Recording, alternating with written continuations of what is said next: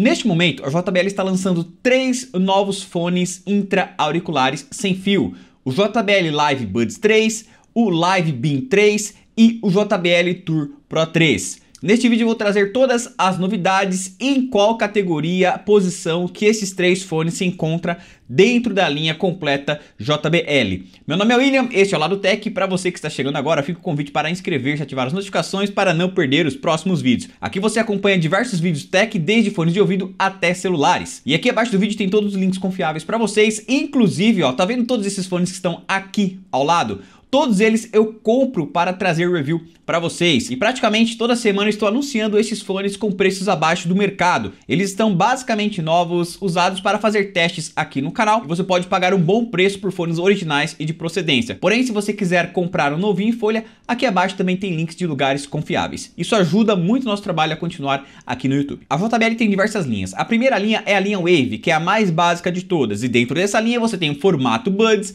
e o formato Flex. O Buds é um fone intra-auricular sem a haste e o Flex é o fone auricular sem a borrachinha. A segunda linha é a Tune, que é uma linha intermediária, já conta também com headphones. Temos o Tune Buds, que é um intra-auricular, o Tune Flex, que é um intra-auricular, porém um fone híbrido, que também é um auricular, dependendo da ponteira que você utilizar. Na linha de headphones, o Tune 520, que é um on-ear, e o Tune 720 e o 770NC, que são over-ears. O 720 não tem cancelamento de ruído ativo, e o 770NC tem. Depois você tem a linha Live, que é a linha intermediária avançada JBL. E é aqui que esses 2 fones entram. E a linha Tour, que é justamente aqui que o Tour Pro 3 entrará no lugar do Tour Pro 2. E o Tour One M2, que é o headphone da linha Tour. Deixa eu começar falando das novidades do Tour Pro 3, que tem bastante coisa muito, mas muito legal. Temos 2 novidades super interessantes no case, mas eu confesso que eu vou começar por uma das coisas que eu acho mais importantes, que é justamente sobre o áudio em si. A JBL já tem essa assinatura, a assinatura lendária profissional da JBL, que está inclusive já no Tour Pro 2,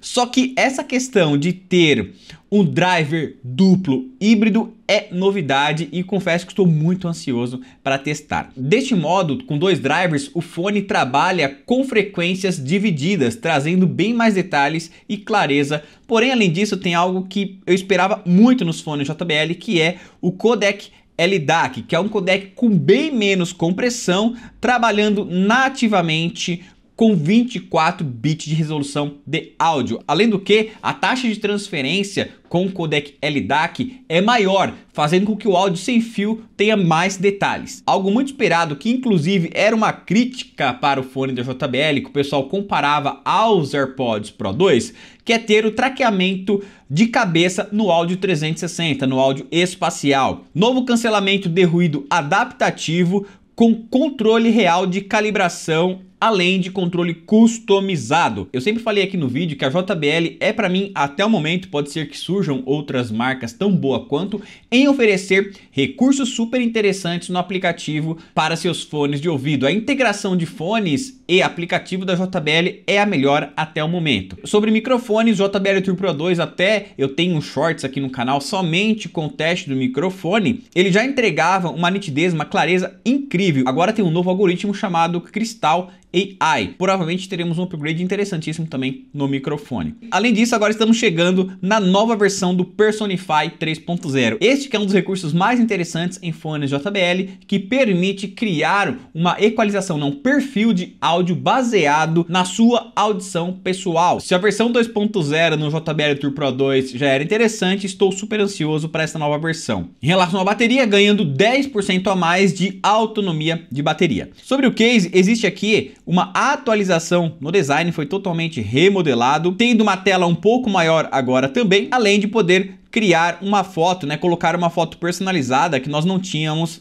no Tour Pro 2. Porém, agora tem uma novidade para você usar o Smart Case, por exemplo, para conectar e transmitir áudio de qualquer auxiliar ou USB-C, por exemplo, como uma TV. Também tem um recurso chamado AuraCast. Você pode, por exemplo, tocar o seu estojo em qualquer caixinha JBL que tenha este recurso. Já os JBL Live Beam 3 e Buds 3, eles têm características de qualidade de áudio muito semelhantes. O que muda principalmente é o formato. O Buds 3 é este fonezinho aqui no formato Buds, né, que não tem a hastezinha. É um formato que algumas pessoas amam e outras odeiam. E o Live Beam 3 é um fonezinho intra-auricular que também tem a haste. Ambos são intra-auriculares, tá? Com a borrachinha na ponta. Honestamente, eu acredito que o Buds 3 e o Live Beam 3 serão os fones mais vendidos comparados ao JBL Tour Pro 3, principalmente pra galera que não é um entusiasta mesmo do áudio, que faz questão de drivers duplos que nós vimos no JBL Tour Pro 3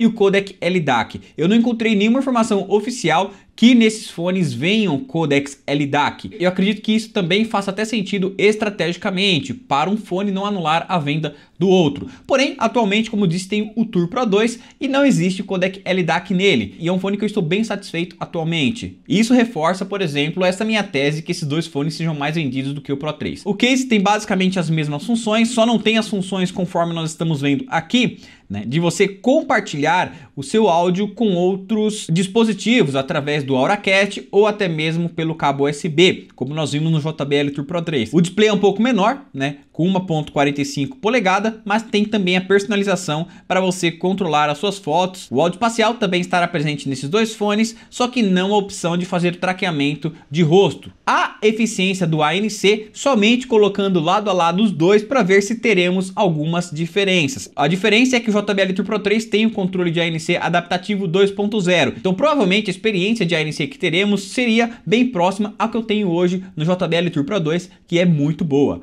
Olha só, encontrei uma diferença de especificação aqui além do formato. O Live Beam 3, 48 horas de bateria, né? E o Buds 3 temos aqui 40 horas, olha só que interessante. Bom, em relação a microfones, basicamente são a mesma coisa, Google Finder e Audio Switch, tem conexão multipontos, IP55, a prova da água e também a poeira.